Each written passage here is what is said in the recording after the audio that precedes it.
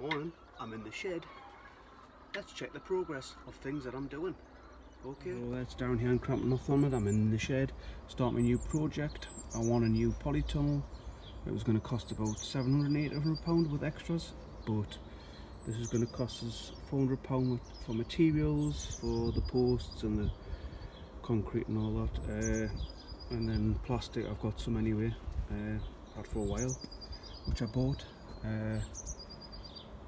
So it's going to be about 19 foot by 7.5 foot. So look, fair size. Should have done wider, but I want paths around anyway. I've started with the first post.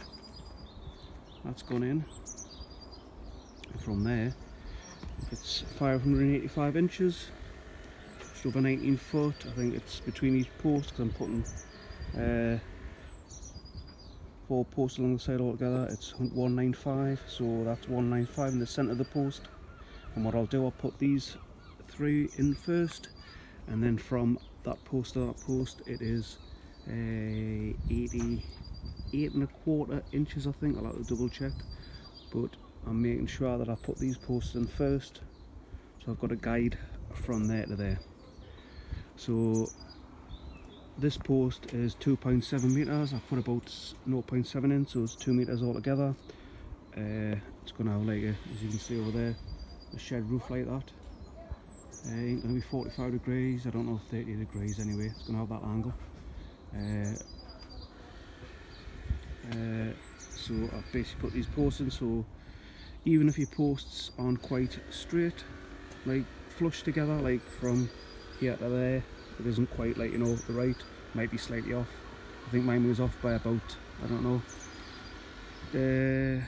about 10 centimetres, ain't much. I just compensated for that to go there, so that pole there, if you can see it, is not quite 195, it's just slightly less. Just so it doesn't really matter, as long as that is level with that, it doesn't really matter, and that's slightly off. It's just one of them things.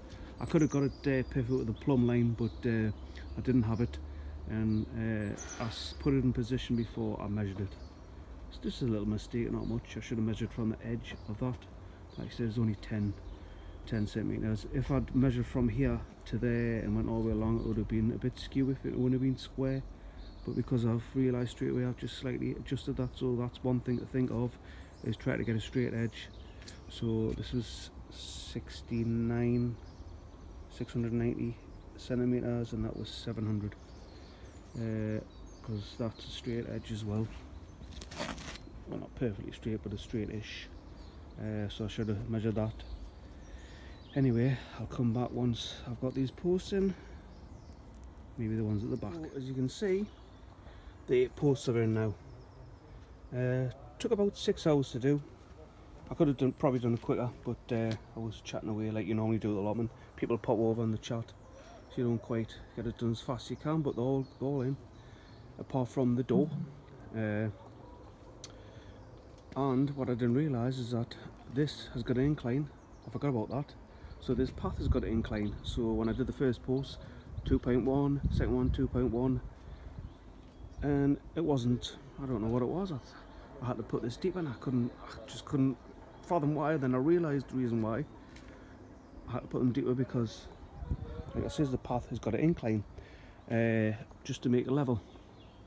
So they're in. So once I had got these in here, that was the first 4 posts. It's meant to be 88.25 inches between that post and that post. So I measured from there to there, like it says, and from the straight edge here to that post is 59. So I did exactly the same thing there. So that was all measured there, set, level. And because there was an incline coming up, I would have to dig deeper, so I cut the ends off. So that post was put in there, and so then I could go from this post to that post, from the edge of this post to the centre of that post, 195, and then once again measure from there to there, to get as close as I could from to 88.25, same as that post and the same as that post. The end post is slightly off, so that between there is slightly less than 195. Not a worry. So they're in, they're secure, they're not going anywhere.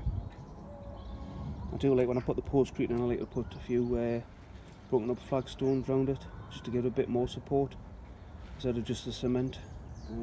Some people probably won't do that, but I like doing that anyway.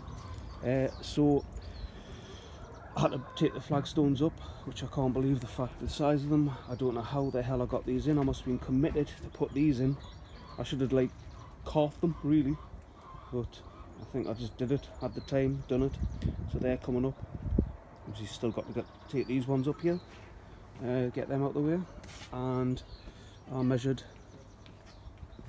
this box which I got from work. The width fits exactly into there, slightly smaller. I might put the full one in, or I might half it and put that side and that side. Don't know at the minute, just have to see, because it's going to be a hell of a task to fill that full one. Probably not as much to fill like half of it, but we'll just see. And the next task I've got to do is to put the 2 posts in here. So I've got these here for the door. All I'll do, I'll measure the polytunnel door here. I'll measure that. I'll measure in between these 2 posts here, and I'll basically get the centre, and then from the centre measure out either side for the side of the door, so it'll be exactly in the centre. So that's my next task that I've got to do, put that in, and then I'll make the frames to go in between these 2 posts. So I wasn't sure whether I'm going to put the plastic on the frames first and screw it in, or put the frames in and then wrap the plastic round. Not quite sure yet, see how much plastic I've got. And I'll put some hot tape that I've got some spare of this hot tape, and I'll either put on the frame or I'll put on the post. See what's best. Probably I might not do in the post, I don't know, but we'll just have to see. And once the frame's in, the plastic, or I might put the plastic on after, I don't really know. It's like I says, I'm trying to think what's best. And then once I've got the frame all the way around the top here, be flush with the top here, it means I can start doing the roof and getting that done, getting that secured, and that'll be it finished, hopefully, with the plastic and everything on, and the door, and then obviously sort the inside. And then I've got some wood lats here from fences that'll go on the outside of it. So whether I've got the plastic wrapped around here, I don't know, but I'll put that there on either side, just like I have on the chicken coop that I built. As you can see how it's either side, so I'll do that just to tidy it up, you know, make it look nice. Maybe I'm fanning on too much, I don't know, but I want it secure. I want it to look sort of last for years. So hopefully you'll follow this progress when I do part 2, and it gives you a bit of inspiration. Like I say, they're probably not perfect, the posts. I think some of them are slightly off. I think the path has got it inclined and it slightly moves to the left hand side, so slightly goes off, so it's slightly put it off a bit, but not to worry, it doesn't, you know, you haven't got a building company and I'm making things perfect. I would do that obviously, because you'd find a straight edge and work from that, but I use what I've got. So hopefully you'll follow the next video and do part 2. So see you later. It's bye from me, Crampton, Northumberland. I'm in the shed. Bye.